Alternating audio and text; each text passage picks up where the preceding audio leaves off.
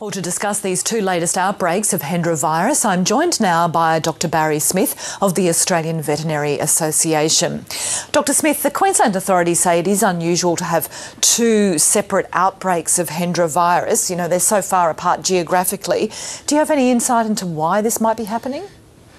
Well, we do know that flying foxes are in various parts of Queensland, and we do also know that every flying fox population around Australia does carry evidence of Hendra virus infection. So it's entirely possible that we could get outbreaks wide apart depending on where the flying fox populations are.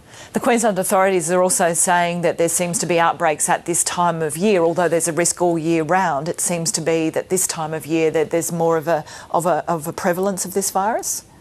Yeah, it's of serious concern that we've had two Hendra virus outbreaks, but between May and November is the period when we do see increased numbers of outbreaks, but it can occur at any time of the year, but this is the time of year when we expect to see more of them. This is a virus that has been around for a while, and Queensland's chief vet says it really hasn't changed a lot. Is it frustrating, though, that there's still not a lot of understanding about how it's actually spread and why?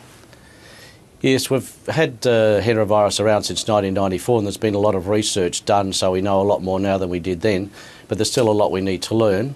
We do know that flying foxes are able to carry this virus and not show any signs of illness. We also know that there's no direct transmission from flying foxes to people. It seems that it has to go through horses. And last year we had a dog with signs of reaction to a Hendra virus infection. So there's a lot we need to learn. We do think that the transmission is through droplet infection, so it's very important that anybody around a sick horse takes all precautions possible to prevent contamination. Well, you talk about taking precautions. Certainly the vet who responded to the case of the Hendra virus near Rockhampton on the weekend, he's praised the property owners, saying they did all the right things. They isolated the horse fairly quickly. They took a lot of precautions. Do you think the message has now well and truly gotten through to not only vets but people who own horses that they must act as soon as they think an animal is sick?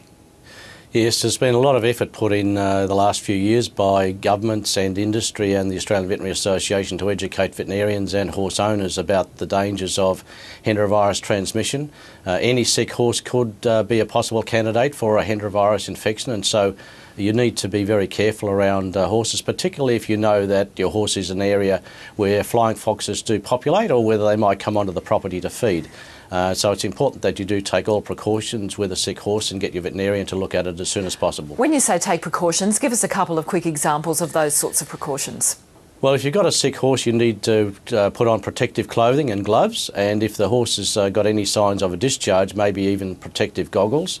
So you need to do that before you go near the sick horse, and afterwards immediately remove all your contaminated clothing and thoroughly wash down. And of course the key would be to try to prevent a horse from getting sick in the first place. What does that involve? To try to keep them away from flying foxes, try to keep, feed, etc. away from trees where flying foxes might rest? Yes, we think that a major way that horses become infected with Hendra virus is contamination of food and water containers. So it's important that you prevent horses having access to those areas where flying foxes might roost in trees.